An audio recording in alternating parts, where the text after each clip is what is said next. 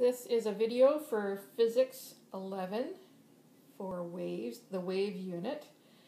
And today we're going to figure out how to calculate the speed of light using some marshmallows and a microwave oven.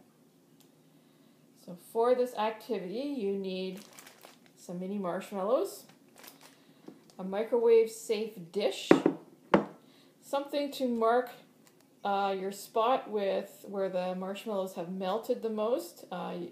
You can use toothpicks. I don't have any toothpicks, so I'm going to use some matchsticks. You'll need a ruler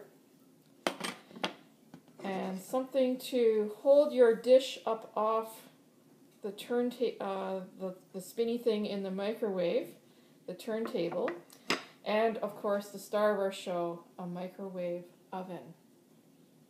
To set this up, we need to remove the turntable from our microwave.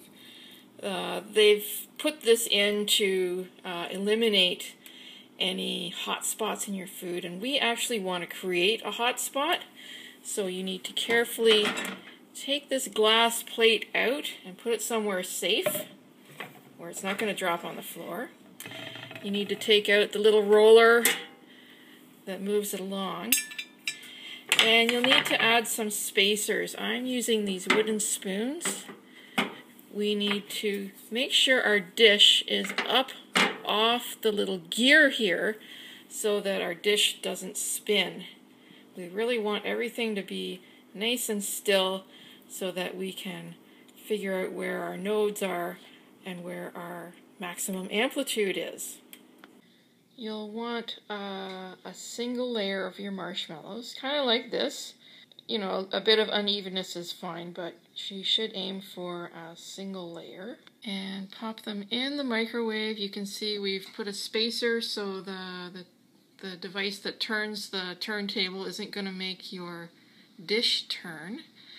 And we're going to microwave these on low. Don't get carried away and zap them on high. You're going to miss the action part. So on my microwave I can set the power level by pushing the power button. I'm going to try about 30% and set the time for 2 minutes and see what happens to see if this will work. You probably have enough marshmallows. You can do a second try if you need to, but we're going to run this until our marshmallows have little areas where they're starting to foam up.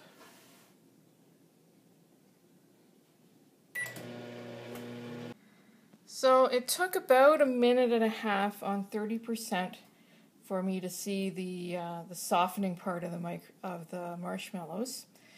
And you know, I'm going to mark the middle of my hot spots with some sticks. You can feel around. Where is it extra gooey? And pop some sticks in there. Okay, and they might not be in a straight line. They might not be all exactly the same distance apart, but you can mark where are the areas with the highest amplitude. How far apart are they? Is that 1 wavelength? Is that 2? So think about what we learned with standing waves, and you can kind of make a grid. Where are the areas with the highest amplitude, the highest energy that have melted your marshmallows? And you can measure them, take an average, and figure out what's the wavelength for this system. We're going to take our ruler and measure how many centimeters apart each of these hot spots are, and you can use that to calculate the speed of light. Now you might be wondering, what does all this have to do with calculating the speed of light?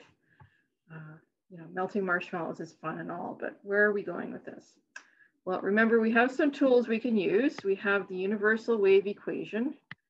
We know the speed equals the wavelength times the frequency. And we can find the frequency of our microwave oven by, sometimes they have it on the door. There's a little label or on the back, or if you're lucky, you've saved the instruction manual. If you don't have any of that, you can do what I did and Google it. So I just Googled General Electric microwave frequency, and up popped the number for my microwave. They said all those brands run at 2,450 megahertz. Okay, so there's our first value we need. Secondly, you're going to take your readings. How far was it between melted points? You may have had some 4 centimeters, 5 centimeters, 4.8, had a couple of 6.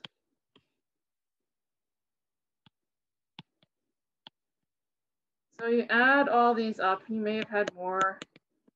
You add up your total and divide by the number of readings, and you get your average.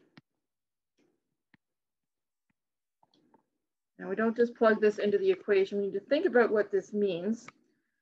When you had a melted spot, you had a high energy point. And in between, you had nodes where not much was happening. And if you remember from our standing waves, we get maximum amplitude here and here. Halfway between is going to be half a wavelength. So the distance between maximum amplitudes is half a wavelength. So your average value here, you can say that equals wavelength over 2. And then you can say, well, my wavelength equals this amount. So now you have the information you need. You have the frequency, you have the wavelength. Be sure to resolve your units, and you can find out what is the speed of my microwaves. And how does that compare to C, speed of light in a vacuum?